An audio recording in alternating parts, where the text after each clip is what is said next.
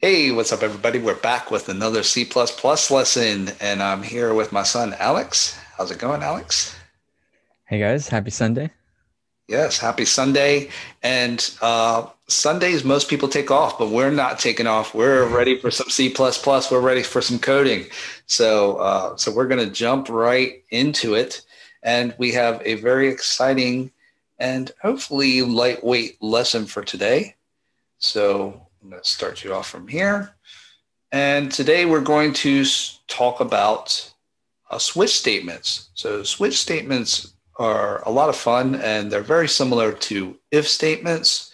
And we're going to discuss uh, what the differences are. So, in this overview, we will give you a high level overview of what a switch statement is.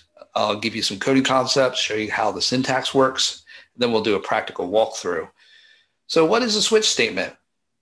So, a more technical definition would be a switch statement is something that performs actions depending on the state of a variable. So, if you remember in our last tutorial, we had an enum class and we had certain states, like we had a power on and we had a power off.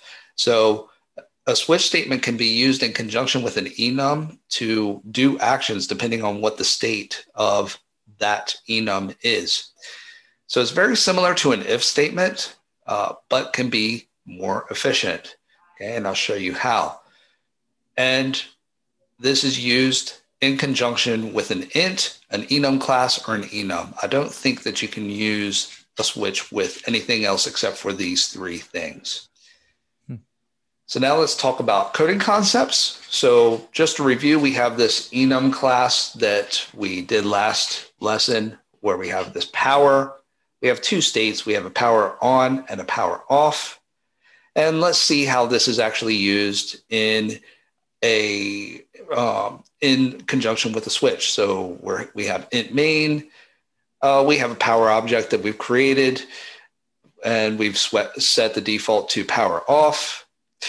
We create this. So we have this made up class that we've created called lights. Let's pretend that we're controlling light switches and then we can switch lights on or off. So Mhm. this is maybe our light class.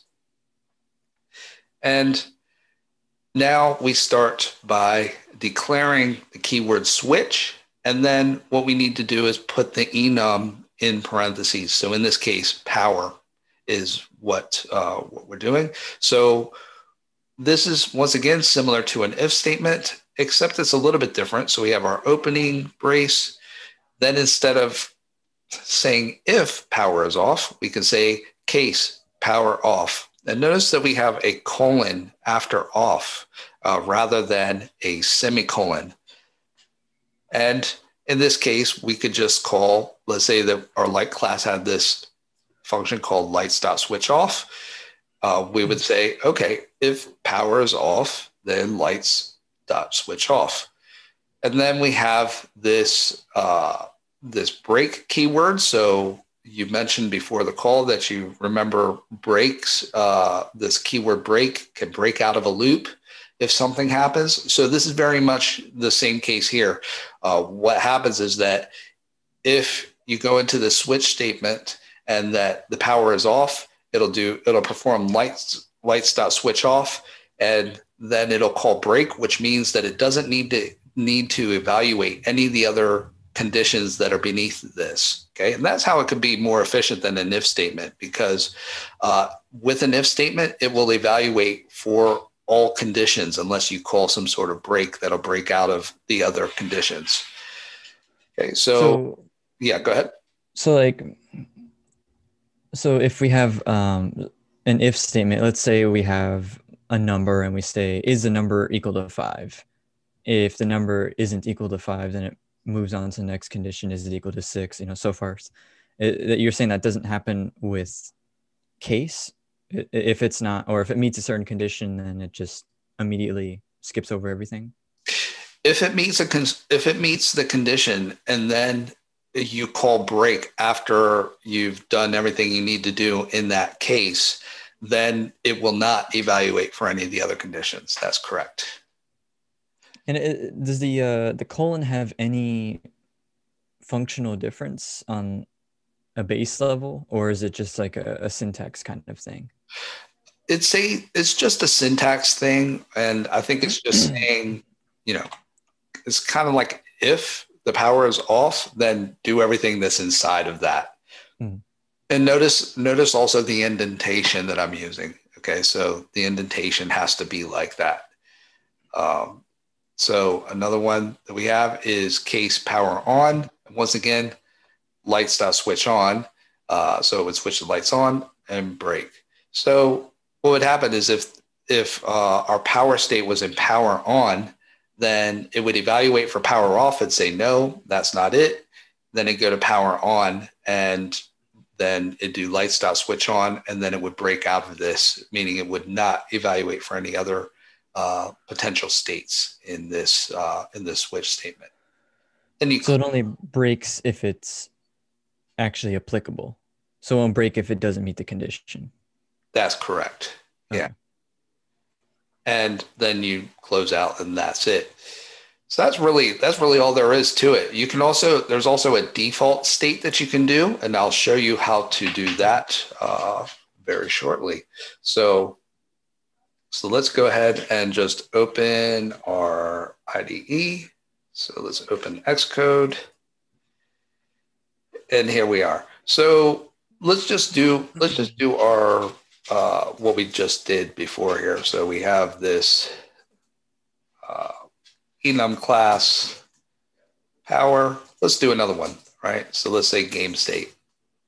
I love game state. Uh, Yeah. so quick question. In the presentation, on the last slide, you had int main, and then on the second bracket, you had a semicolon after that. Was that intentional, or was that just a mistake? Say that again. Yeah, so on the presentation, there was a colon, a semicolon after, yeah, right there on int main, that last bracket. Oh, that is a mistake, actually. Yeah, good catch. Yeah.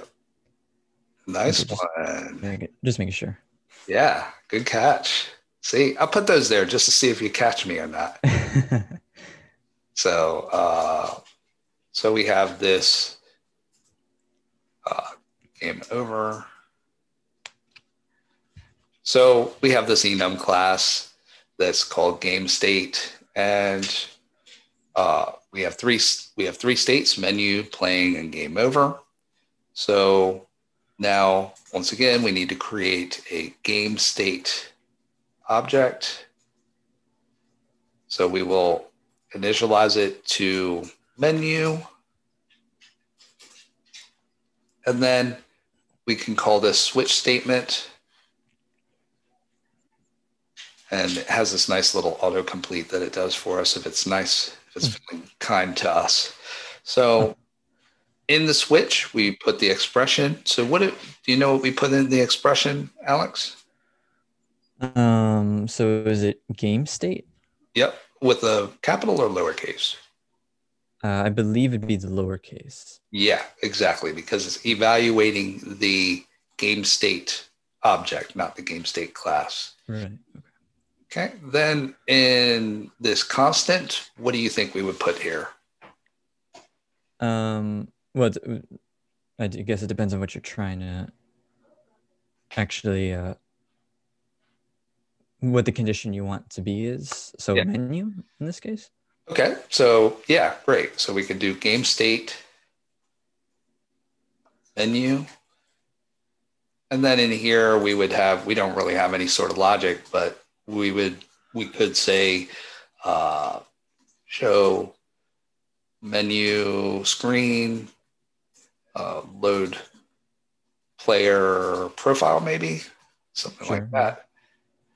And then we have break, and now we can do a case, and then we go back to the next state, which would be game state playing. Playing, yeah. And once again, it's a colon, not a semicolon there. And then this would be something like create players, create enemies, load game load playing logic, maybe something like that. Then once again, we would call break. So it seems like the main benefit of switch as opposed to an if statement was the aforementioned efficiency. Is that really the biggest benefit? Yeah, that's right. Yeah, that's really the biggest. That's really the biggest benefit. Like if you do this one, then I find that it reads a lot nicer, so it's Yeah, more efficient, and I find that it also just reads really cleanly. It's a lot more readable. So, uh, that's true. so here we have like display, game over screen, option to reload, and then as I mentioned to you before, we have this default state. So this is just in case we have some for some reason we have game state running into uh, some other state that isn't involved, that isn't one of these three states. But sometimes you can make it just like default behavior. So maybe it would be like show menu screen, or it could be something like display error message. So I don't quite recall, but the when we did enums, I believe I asked if the first state was the default state. Mm, I don't remember if that was yes or no. yes, I believe it. Yes, I believe it is. So let's take a look. Let's find out, right? So it's always best practice to give your enum a good. So see, we get a warning here. Variable game Mm. state is uninitialized when used here. Okay, so I But it guess would that still would be technically compile. it would compile. So let's see. Let's see if it just defaults um, to the first state. Hmm. I don't know if it would be if it would just yeah. So we can see that it doesn't do anything actually. So that would be Hmm. undefined behavior. So you don't know what it's going to do. Weird. Yeah. So there you go. So that's how you do that's how you use a switch statement. So to me, that looks much better than something like this. So you'd have to do if game state is equal to game state menu, do stuff, else if Yeah. state. So you see how much cleaner that looks already. Yeah, you're right. That's actually really practical. Yeah, exactly. I mean, these things get, you know, much more complicated than this. Oh So yeah, I bet. So yeah, you get the idea. Much cleaner to use a switch. You can also use a switch um, with an int as well. So let's try that out, right? So let's just get rid of all this. This can be kind of helpful as well. This will test my basic C++ skills here. So let's do something like int input equals -1. So we'll give a default of -1, and then we will say while input not equal to 0. Let's do stood cout. Please enter a number.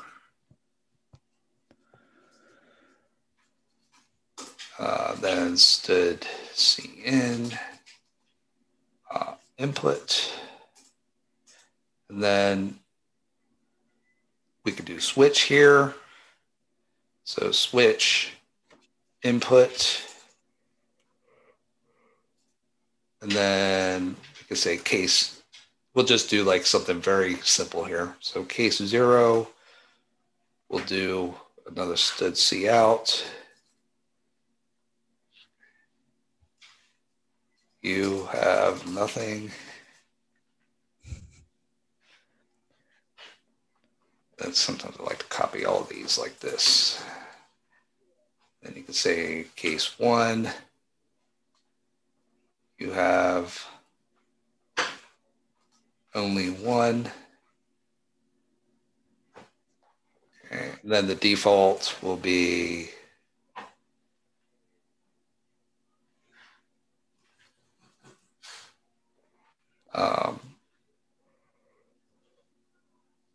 you shouldn't be here. Let's make like a case 9. So something like that. And we'll say something like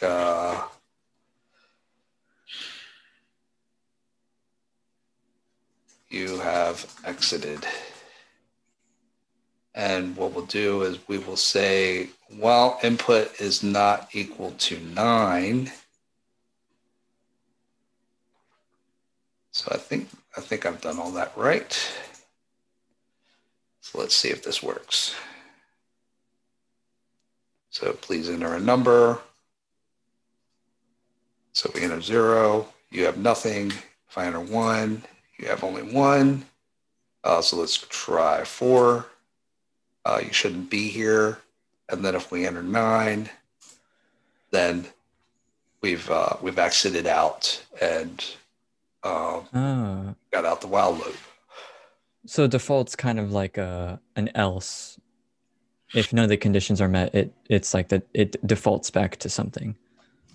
Yeah, that's correct. So that makes a lot of sense. So we have this while, and we're saying while the input isn't 9, then what'll happen is that you run back into this loop. So luckily cin actually pauses the executions and waits for you to give it an input before it moves on, and then it evaluates the input and determines what to do next.